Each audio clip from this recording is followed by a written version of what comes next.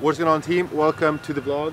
I know it's a bit different setting. Craig's not in front of the camera, neither is Jazz. They're in the UK, we're here in beautiful Spain. Yeah, a couple of weeks ago I decided I was going to move away from my house in Brussels, and I suddenly arrived here in Palma de Mallorca. And yeah, we're going to be here for the next couple of months. We got athlete 001, Jacqueline Dahlstrom, who lives here. We got athlete 005, Christoph Horvath, who lives here. Got 6 Fittest on Earth, Gabriela Megala, who lives here, and just an amazing crew of people. So the weather's nice, the athletes are cool, the gym is super cool. So I figured, why not just move to Mallorca and document the journey of all these athletes for the next couple of months leading up to the games and see what happens afterwards. So yeah, we're here. It's going to be a lot of fun. Today's Friday, so Friday they do one-to-one sessions with John, their coach, and I know it's a kind of dreaded session by everyone. And yeah, today we're going to take you through a full day of training of Jacqueline Dahlstrom, athlete 001. You guys will get to see a sneak peek of what everyone else does, get to know the crew a little bit, and yeah, it's the start of the series, no? Craig and Jazz, you're obviously watching this because you're editing this, or you're uploading this at least, so I can't wait for you guys to come. I miss you guys a lot, and let's get the vlog started. Good morning. This morning. Good morning. How are you doing? I'm good. It's a bit lazy this morning. Are you excited for your one-to-one session with John? Super excited. Do you know what I sent him? No. I sent him 2 days ago, hey, so we're filming a day in the life of Jacqueline, so send it. He told me to bring the weight vest, so I got the weight vest, and that's all I know. I'm always a bit anxious about these sessions, so I'm not gonna lie. Does it generally get very spicy? It depends. It doesn't necessarily have to be spicy in the sense that I die, but it's always the stuff that that I'm the worst at. So these sessions are mentally very hard, because it will be like, basically something I suck at, followed by something more that I suck at, finishing with even more things that I suck at. So like these are more mentally very tough, but I know they're very good for me, and it's exactly what I need. But I just have to be like, in the morning, I just have to be like, okay, you're not a bad CrossFit athlete just because you're going to do stuff today that it's going to make you maybe feel not very good, but that doesn't mean that you're not good. So I have to be a bit zen today. How's it going, buddy? All the better for seeing you, Josie. Oh, I appreciate that. Fridays we go one-to-one. Some of the athletes fear these sessions. I personally don't know why, but yeah, Friday's like our day of where we get the individual attention. So each athlete's kind of has unique things they need to work on. So Jacqueline, we've got some shoulder to overhead work, like power jerks, split jerks, and we're actually going to be doing some weighted, like with weight vest intervals and stuff. Okay. So I think it's just for her, she's one of the smaller athletes, so just being comfortable with the external load is important.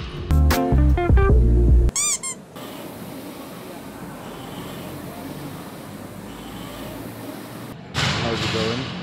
5K done on the rower. Now we can start the fun stuff, weightlifting. What's your favorite? You like a heavy barbell, don't you? Yeah, it's always fun to hit. It's always fun to hit a nice heavy complex. Fridays actually normally I would do my conditioning at home, because I do like a first session, which is just conditioning. It's not like a full session. And then John, and then I have like the second session, or the third session as he would describe it, like in the afternoon alone. So normally I would do like biking tours at home. But you came just for the vlog. I came because you were gonna film. But yeah, I have a bike at home, or the rower as well, so I can do like basic conditioning at home. And it's quite nice because like I'll be sitting by the pool and it's a very nice view and stuff. So. And it's quite nice as well, just once a week to. So I do the conditioning, but then I go home again afterwards, eat my second breakfast, and have like a bit of like a chill morning before, like I said, mentally preparing for the session with John. And time will tell. what have you been up to since we saw you in Dubai last time? Had Christmas off, like most of the year, I think, and then back to training. So we were back here again on like the 2nd of January. So I've had one like full training block of like 5 weeks deload, and now we're into the second week of the second block of training this year. Okay. So it's, starting to feel good again. The first block after like the Christmas is like, yeah, it's felt quite beaten up, but yeah, feeling good. Getting Getting there. ready, yes. Do you always pull out the battle brace on Fridays? Or is it just for the vlog? When I need extra power. Oh.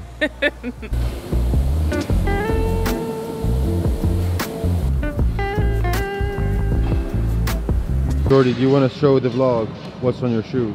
Yep.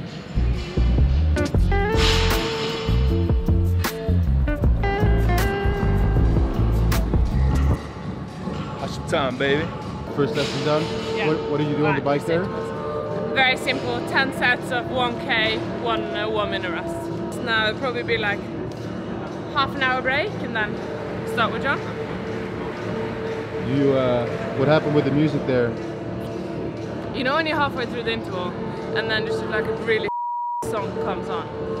And yeah, that's what happened. I had to like focus on, you know, not listening to the song and like on the, instead of like the music being uplifting and helping me through, it was like the opposite, like ignore the music, ignore the music. What was the song? I don't even remember. I put on some like house music 2022 or something like that.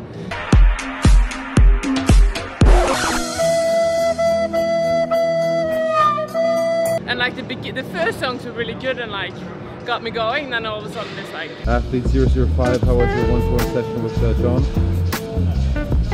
It's not my favorite sessions of the week. It gives me a lot of anxiety a day before, but it was fine now. It wasn't as much cardio. Did you feel your breakfast come up a little bit? No, not now. I changed my breakfast now for the last month, so it's I used to eat like pan-fried potatoes with my eggs.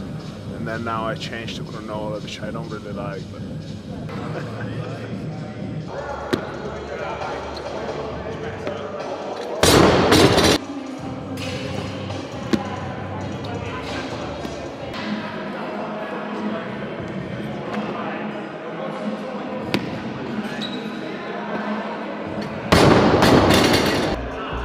First one, we do 20 calorie ski, 5 wall walks. But the wall walks are going to be with the obstacle and the weight vest. You hear the sounds coming. Then you go 5 D-ball cleans, 5 D-ball lunges. So basically you can just take it to the shoulder, 5 steps, dump, turn around, same thing. Then 20 calorie ski, 20 chest to bar. I have is it says DB, but it's D-ball, not dumbbell.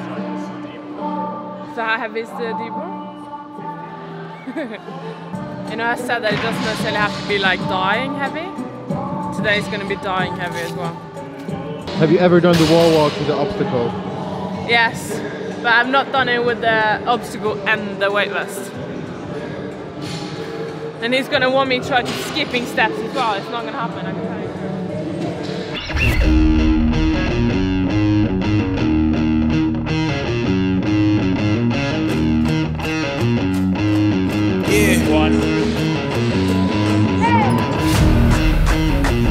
Hit the ground running.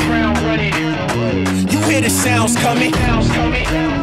You felt the ground move. Yeah, bad news. Time's up, we on the way. Get ready for liftoff, we in your face. Friend or foe, I don't know, nobody's safe. Only the strong survive, are you out of place? Don't matter when or beginner, because we coming to finish up. Replenish up, be gone before dinner's done. Move quicker, be the next meal. Cause you can't be caught if you don't stand still. Didn't look very happy on the wall walks with the weight vest. To be fair though, they were almost just as hard without the weight vest. How do you find overall? Good? It's just like, you know, normally I can keep a very nice flow through the workout and the movement, and I don't necessarily have to rest in between. It's probably just me being hard on myself as well, but like when I have to rest between reps, that really annoys me when I can't just like, you know, pick it up. Died on the obstacle or wall walk thingy. But anyways, I got through it. 2 hours later. Did you have a good nap? It's not long enough. Did you recover well from that session? Does it look like that? Is it like this every Friday? Yeah. They say you grow when you're challenged, don't they? Yeah, now I'm gonna do like 10,000 power clusters. Ooh. you think the lifting piece for and that's it for the day? Well, I got some more kipping pull-ups, like chest to bar, and some strict ring muscle-ups, then the lifting, front squats, and then accessory work, and that's it.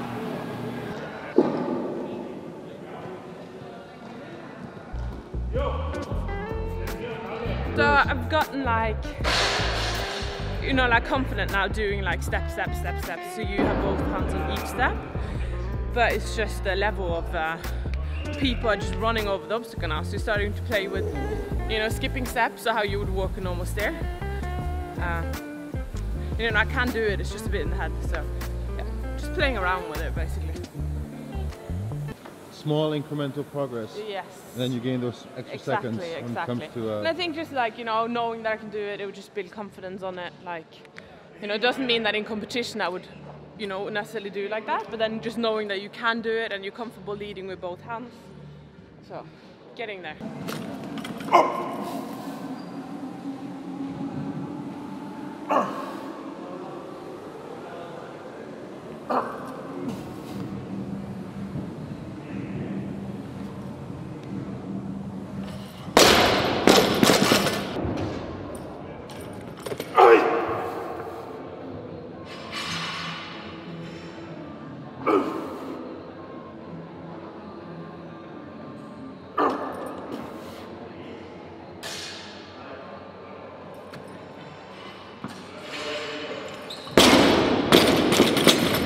So you're now going to do a lot of clusters.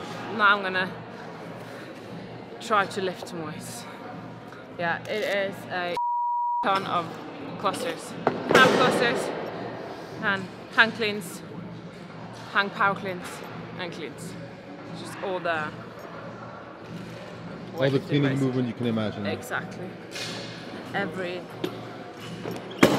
possible way of cleaning.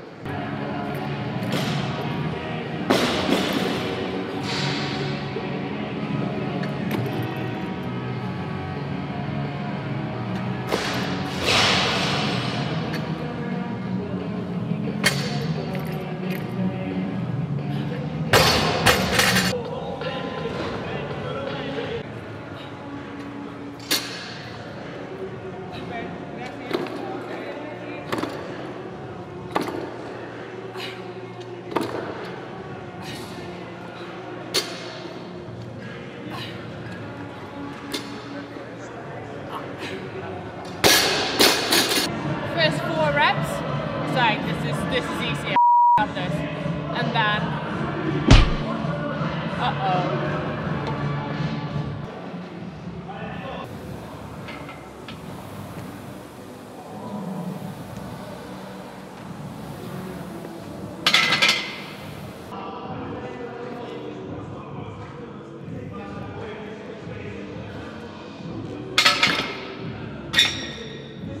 it was good. It was quite good actually. Like it was hard, but I'd say it was a solid day of training. Got a lot of things done. And now we're going to the countryside. Yes. Yes. Yeah, I do really like. I love where we live. It's you know, people are very different. So like some people obviously really enjoy living in the city, but for me, just after the training day, and you know, you spend all day with just like blasting music and people and everything around you all day. So just coming home, it's just like, I find it just very peaceful. I do like that.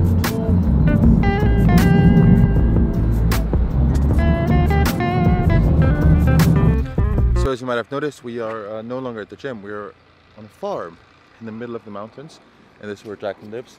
And we just walked up, and one of the dogs had the head of the chicken in his mouth.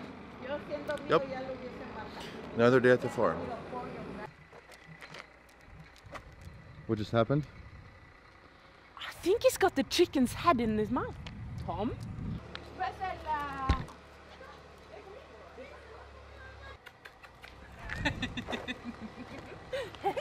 Hey. So, story is that Tom has eaten the cockerel. He's eaten the cockerel's body, and he's running around with the cockerel's head in his mouth. That's very interesting. Ooh. Hey! Yeah, you should not be like that, huh? You do not learn from your big brother. Hey?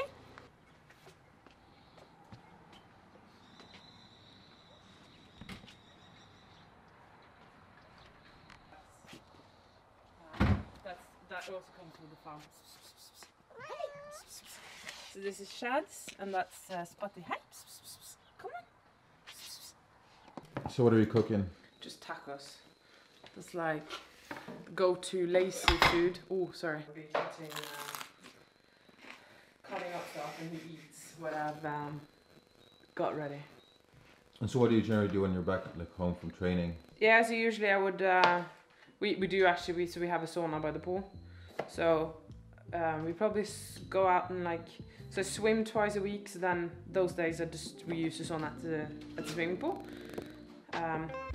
And then I aim to do like another 2-3 days. So like today I will, we eat, then we usually go in sauna, and then just relax after that, basically.